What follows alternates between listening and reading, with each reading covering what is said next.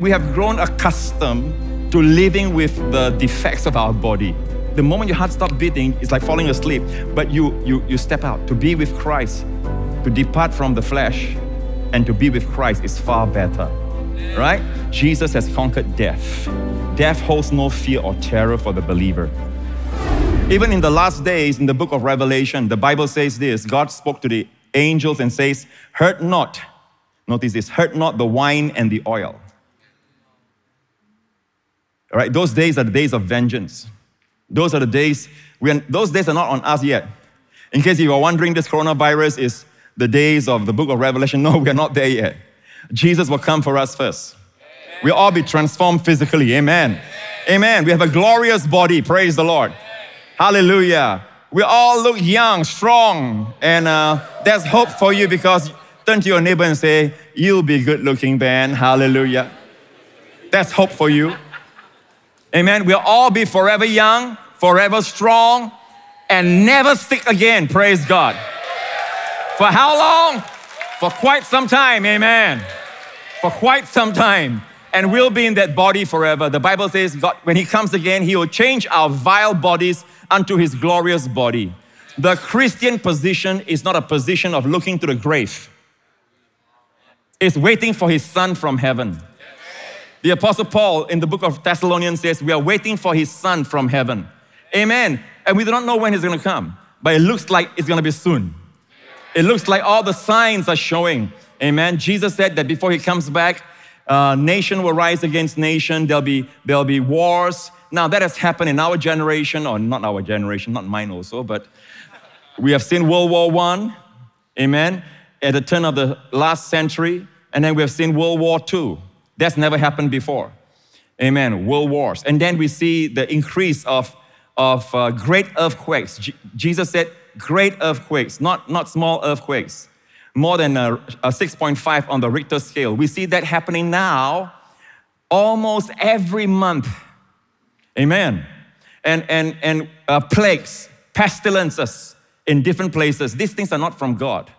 He's just telling you what's going to happen, because the devil is so afraid at what is coming. He knows that the day of vengeance upon him. Amen. And also upon all those who reject Jesus Christ. Because, the grave, death and hell is something that God hates.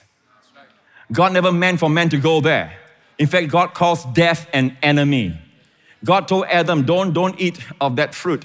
The day you eat of it, you shall surely die.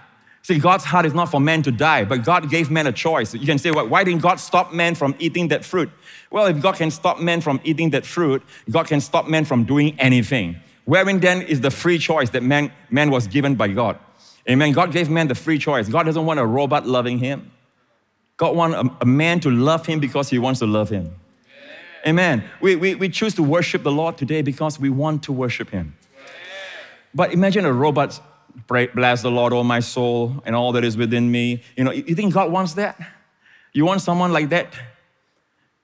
I know that that's some Korean dramas with robots falling in love and all that, but I'm talking about someone loving you, being married to someone who's a robot. Pastor Prince, I think I'm married to someone who's like a robot. I'm talking about real, so He gave us a free choice. Amen? Amen? Right now you can stand up, like some of you are doing, and going to the kitchen to get your special drink. No one can stop you, right? Amen? You have a choice. So God will always respect man's free choice. But you cannot change the result of your choice. If you choose rebellion, the result is death. You choose obedience, the result is life. So God told Adam, don't eat from the tree. So we all know the story. Adam gave up God. He gave God up. People say, God gave Adam up for one fruit. No, Adam gave God up. Let's put it right. Amen. For one fruit. Amen. So death came in. Amen. That cannot be changed. So death is total. The coronavirus thing, people are not so afraid of it's not so much of the virus itself. They're afraid of death. Everybody is afraid of death. So the Christian posture is that death is behind us.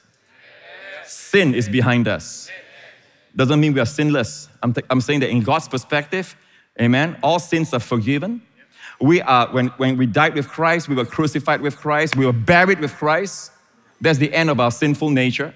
We were crucified at the cross. So to faith, not to experience, but to faith, it is a done deal.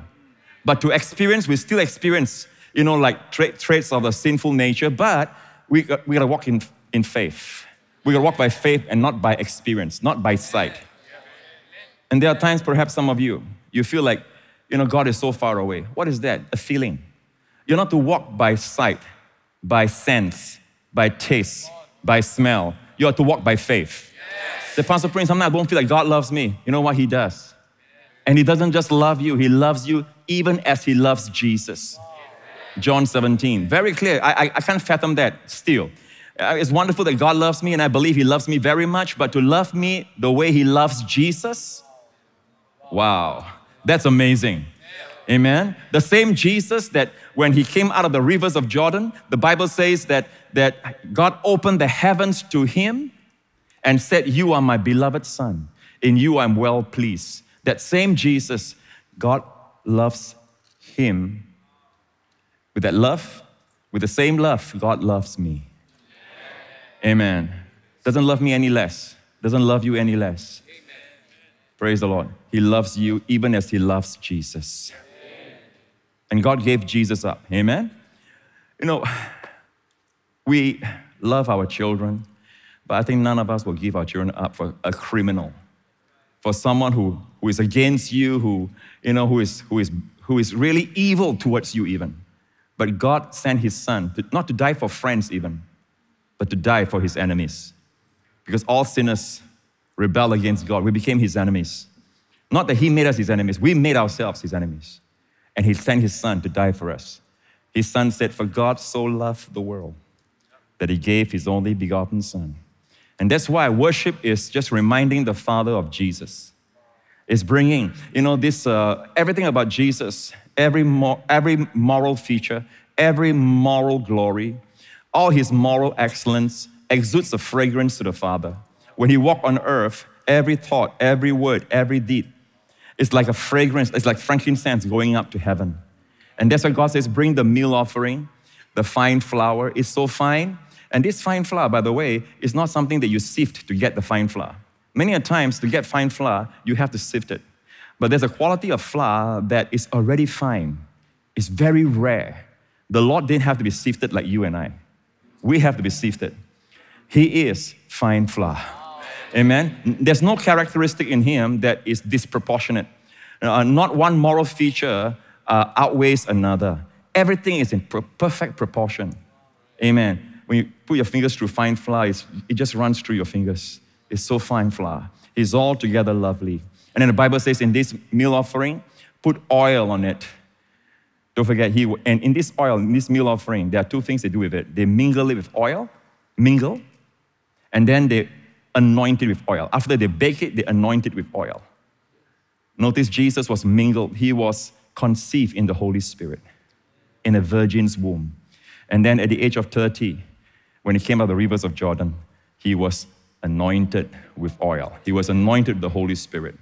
And the Bible says, God says, every time you bring the burnt offering, bring also the meal offering, the flour offering. And that flour offering reminds you of Jesus.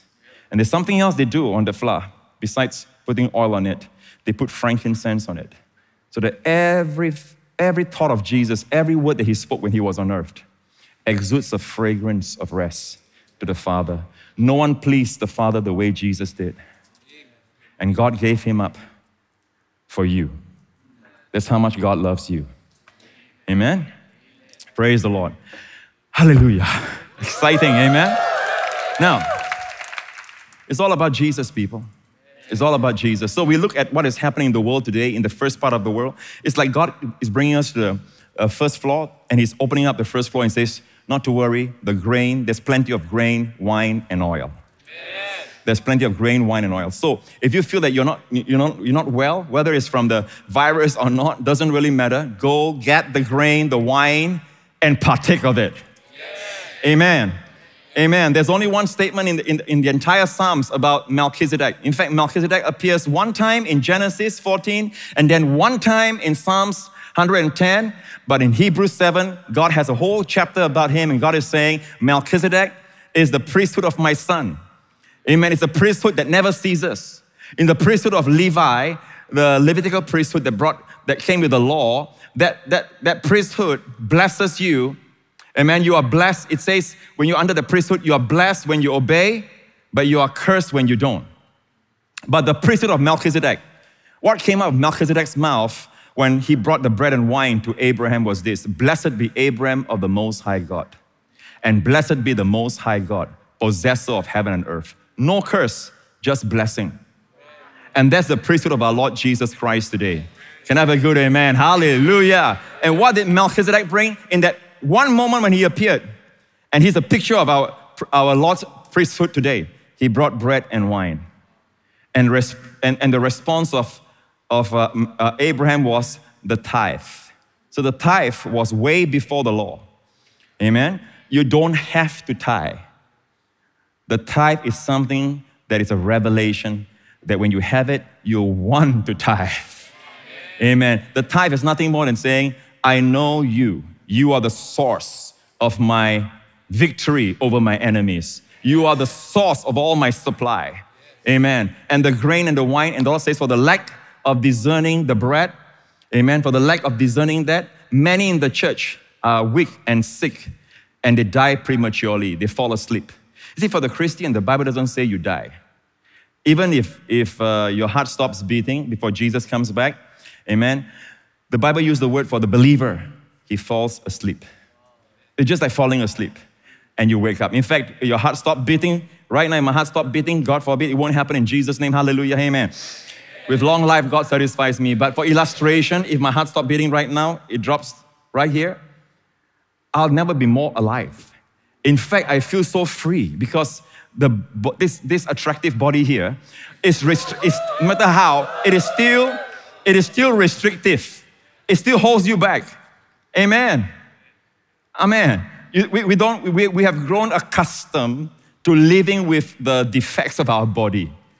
We don't realize when the moment your heart stops beating, it's like falling asleep. But you step out to be with Christ, to depart from the flesh, and to be with Christ is far better. Amen. Right? But meanwhile, Paul says to abide in the flesh is more needful for you, so don't take off just yet. Amen? Don't take off just yet. But Jesus has conquered death. Death holds no fear or terror for the believer. Can I have a good amen? So he's opening up the grain, the wine, and the oil to all of us. And who would have thought in the year of time and space that time all over the world is not just in our church. The theme of the year, it seems, is not just for our church. It's for the entire world. When time is now so restricted, time is now so constrained. Am I right? People are feeling time is so slow. They want this coronavirus thing to be over. And many people who are workaholics right now, especially, they are suffering. They are some of them do not know what to do at home because they are such workaholics. You know, they need to do something. And when they are quarantined, oh, that is suffering. Amen. It is like time is moving so slow all over the world. If only they can accelerate time to the end of this coronavirus thing. Right? What about space? Space is definitely restricted. You can't just freely travel anywhere anymore. Can you? No. What is happening? Both time and space are being constrained as far as the world is concerned. But the Lord has spoken to us and said, He is the Lord of time and space. Amen. And we have seen the Lord accelerate time. We have seen the Lord add time. We have seen the Lord remove time. Amen. Sometimes some days are like so long and some days are so fast, and you can tell the Lord. And you know, Lord, just give me, for this day, Lord, lengthen the day. And He can do it. He can do it. The Bible says that the blessings of God includes length of days and long life in the book of Proverbs. And in the same verse, it says length of days and long life. So obviously long life means you live long, yes. But what about length of days? That means your days are long. When you have a good day, you want it to last long. When you have a bad day, you want to get it over with. So we see time and space being affected. But we are not people of the world. We are not people of the world. We have the Lord of time and space. And in his first two miracles, the Lord turned water into wine. Now, for you to get wine, how long does it take? When I was in Israel, I found out. It confirmed what I have been preaching for years. There's a man there that owns a vineyard, and he confirmed it takes about 3 years to get a good fruit out of the vineyard. Amen? You might have some earlier, but to get good fruit, you gotta have 3 to 4 years. Then after that, you can produce wine, but it won't be quality wine. It won't be good wine. You gotta wait for another 2 to 3 years again to get good wine. But to get excellent wine, you gotta, after the wine is manufactured and all that, you gotta keep that wine. Usually people keep it in the cellar, right? And the longer the wine matures, the better it is. You have excellent wine. And what happened at the wedding was that they ran out of wine. And it's an embarrassing thing for Jewish families, right? In Bible times especially, even now also, but especially when the wine runs out, because wine is a symbol of joy in Bible times. So it ran out. It's like their joy ran out on their wedding day. And of course, Jesus turned the water into wine, about 20 to 30 gallons. He didn't have to turn 20 to 30 gallons into wine. And the master of ceremonies said this, told the man, the groom, you know, most people serve wine, the good wine first. And then when people are drunk, they can drink anything. Not even wine, they will drink it, right? Because they're drunk. But you have kept the best wine, even until now. Amen? So what the Lord did was that He took something that will take what? 7 years? 8 years? 10 years to get good wine? 20 years, the longer the better. Amen? And He constrained it into one fell swoop because He's the Lord of time. Can I have a good amen? What about space? The next miracle, the Bible tells us this is the first miracle. He turned water into wine, showing that He's the Lord of time. Amen? And He has the times of your life in His hands. Amen? You can talk to Him. You can tell Him to accelerate time for you. Amen? And to facilitate time for you, to add time in your life. He is the Lord of time because He lives outside time. God is not within time. God created time. That's why the cross is outside time. He died for all those before and He died for all those in the future. Amen. Because as far as God is concerned, it's as if Jesus just died. And one of the ways we take communion is always to take it fresh. When we come to the Lord, we take it as if He just died just now. Amen. One of the principles of receiving the peace offering, the Bible says, don't let it last more than 3 days. Stay close to the sacrifice. Amen. Keep it fresh. So most people take it like He died 2,000 years ago. No. As far as God is concerned, He died just now. Outside time. Take it fresh. I always like to tell Him, Lord, I'm receiving these elements fresh from your hands. I'm receiving them as from your hands. It's fresh. And when I say by your stripes, it's just as if He took the scourging just now. Amen. Do it in that way because He's the Lord of time. Amen. The next miracle, space, was when He was back in Cana, the same place where He turned the water into wine. And a man came to Him and said his son is sick, a nobleman. And Jesus says, go your way, your son lives. Now, from Cana, where Jesus was, and the father came to Jesus in Cana, the son was in Capernaum. That's about 40 over kilometers, about 25 miles. So when Jesus says, go your way, your son lives, we know that the man spent the night in Cana. That shows faith. He didn't have to go back immediately. He stayed overnight because why? The Lord has spoken. Friends, the Lord has spoken to us. He says, Psalms 91, surely, not maybe, not perhaps, surely He shall deliver you from the snare of the fowler and from the perilous pestilence. This is definitely a perilous, a dangerous pestilence, right? Surely He shall deliver you. Not maybe, surely. Amen. In fact, of all the verses in Psalms 91, that's the one He punctuates. He starts off with, surely He shall deliver you from the snare of the fowler and from the perilous pestilence. Let's rest in that. God's supply is unlimited. Amen. We limit the Holy One of Israel. Amen. That's why Jesus says, oh, you of little faith. You know, He never says, oh, you of little fasting. He never says things like, oh, you of little prayer. Although these things are important. He says, "Oh, you of little faith." Why? Because faith is the hand that takes. Faith is the hand that takes. It's almost as if he's saying, "Oh, you of little faith." It's like, why do you take so little from me when I'm so full? Why do you depend on me so little when I'm so able to? Why do you depend on your limited resources when I have an inexhaustible supply? And I love you. Oh, you of little faith, why do you take so little? Even his indictments are encouragements. Isn't the Lord beautiful? Amen.